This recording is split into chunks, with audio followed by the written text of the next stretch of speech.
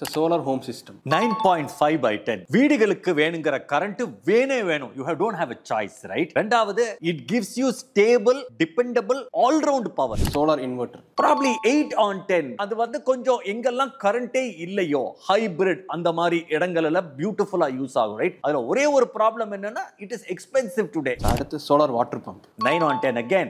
எப்பெல்லாம் வெயில் நிறைய அடிக்குதோ அப்பதான் எனக்கு நிறைய தண்ணி தேவைப்படும், ரைட்? எப்பெல்லாம் அது ஆட்டோமேட்டிக்கா ஃப்ரீயா இது பாட்டுக்கு வேலை செஞ்சுக்கிட்டே இருக்கும். It's a phenomenal product. அடுத்து சோலார் பைக். சோலார் பைக் அப்படின்றது இன்னும் it's a new technology, so probably 7 on 10. அதே மாதிரி சோலார் கார்ஸ். என்ன பொறுத்த வரைக்கும் it's again 8.5 on 10. It is an amazing ecosystem. Solar panels on top, hybrid inverters down, கீழ batteries.